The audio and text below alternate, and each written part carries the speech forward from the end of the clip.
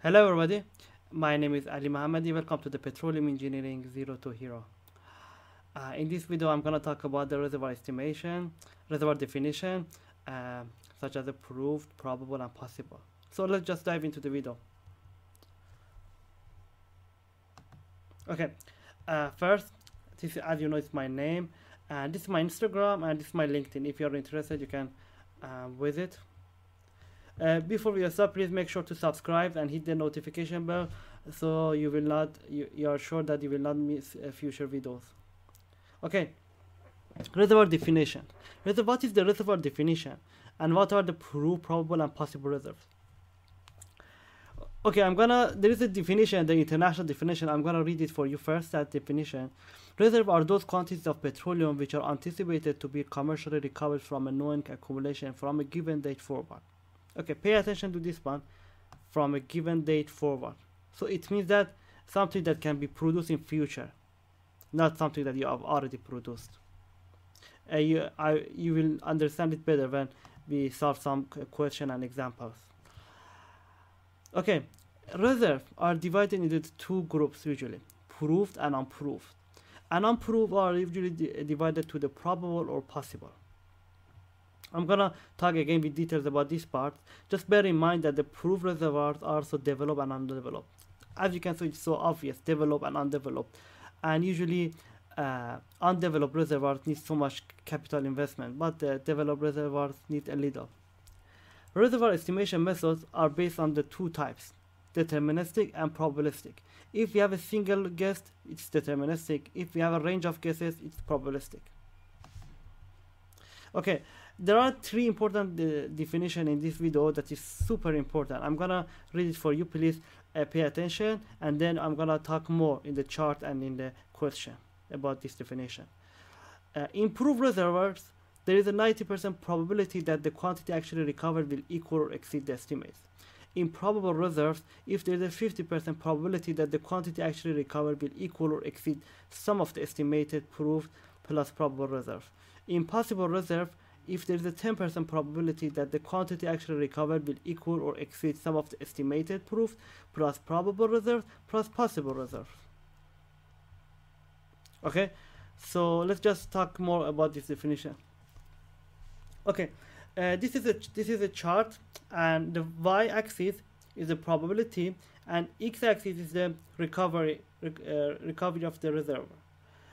So let's just back to the definition again. The first one, in proved reserve, there is a 90% probability that the quantity actually recovered will equal or exceed the estimates. Okay, this is a 90% and P90. So at P90, we have a 90% probability, and in proved reserve. So this shows us that if we have a 90% probability or higher, the amount that recovered will be proven. So in this case, from 0 to P90, I mean here, from 0 to P90, around here is a proved reserve. So what is the probable reserve? Probable reserve is if there is a 50% probability that the quantity actually recovered will equal or exceed the sum of the estimated proved plus probable. Okay, we already know that this one proved. So what is the probable? Probable would be from the P90 to P50, because 50% probability P50, and we said that at this point we have a sum of the proved and proven. So we already know this one is proved, so this one is probable. So from P90 to P50 is going to be a probable reserve. Okay. Okay, the third definition. In the possible reserve, if there is a 10% probability that the quantity actually recovered will equal or exceed the sum of the estimated proved plus probable plus possible. Okay, we already know this one is proved, and also this one is probable, and we know that this one is the sum of the proved, probable and possible. So as a result, this one would be possible reserve. So from P50 to P10 is going to be possible reserve. So to recap, P0 to P90 from here to here is proved, this one is probable, and this one is possible. P90 has another name. We can call it P1 because it already have proved reservoirs. P50 we can call it P2 because it's sum of the proved plus probable, and P10 is P3 because it's sum of the proved plus probable plus possible reserve. Okay, let's just solve some question example and you will understand it better. There are 950 million stock tank barrels of oil initially in place in a reservoir. It is estimated that 500 million stock tank can be produced. Already 100 million stock tank barrel can have been produced. So what is a stock tank oil initially in place and what are the reserves? Okay, you may think about it. You may pause the video if you want and now think about it.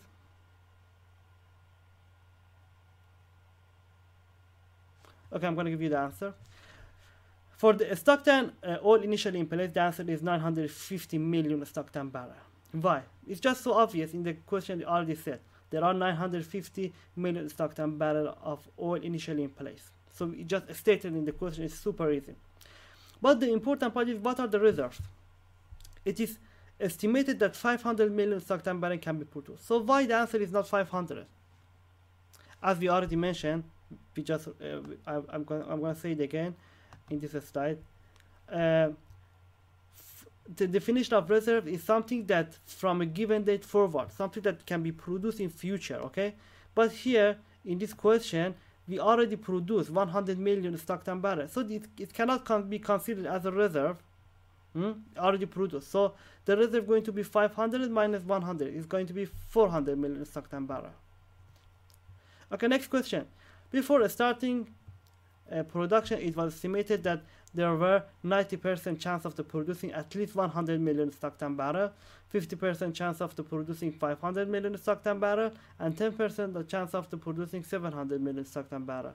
That is, we are sure we can produce at least 100 million stock tank barrel, and we will probably produce as much as 500 million stock tank barrel, and we will possibly produce as much as 700 million stock tank barrel.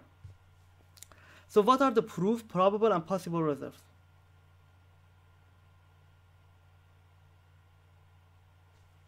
Okay, I'm gonna give you the answer. The proved reservoir is 100. Why? Look at the question. 90% of chance of the producing at least 100 million stock tank barrel. So if you go to this chart again, here, at 90% is 100 million stock tank barrel. So P90 is 100 million, and we know that the proven reservoir is from 0 to P90. So the proved reservoir is 100 million stock tank barrel. So how about the probable reserves? Look at the question. 50% chance of the producing 500 million stock tank barrel. So if we go to the chart again, here at the 50% probability is going to be 500. We already know that we have produced 100. So from P90 to P50 probably would be 500 minus 100, which is 400. So here is 400, this one is 100.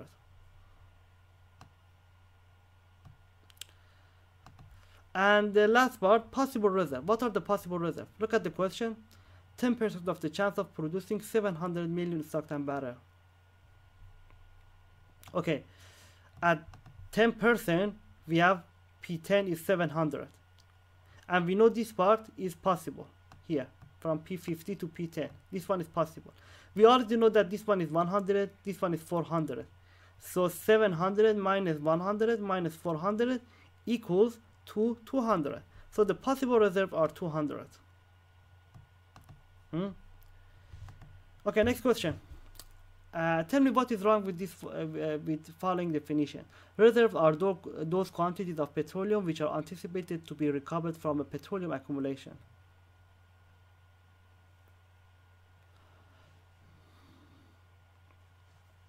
Okay, I may give you the answer.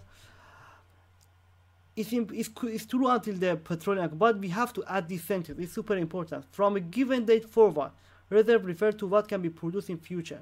So when you define the reserve, the definition of the reserve, you have to mention something that can be produced in future. from a given date forward. It's so important because we don't really care about something that has already produced. If something has already produced, it cannot be considered as a reserve. Reserve is only something that can be produced in future. It's super important. Okay, next example. We have a structure in our license area which we intend to explore. We anticipate it to contain Stockton original oil initially in place of the 2,000 million Stockton barrel and a recovery factor of the 65% using primary methods 30%, secondary 25%, and tertiary 10%. What are the reserves?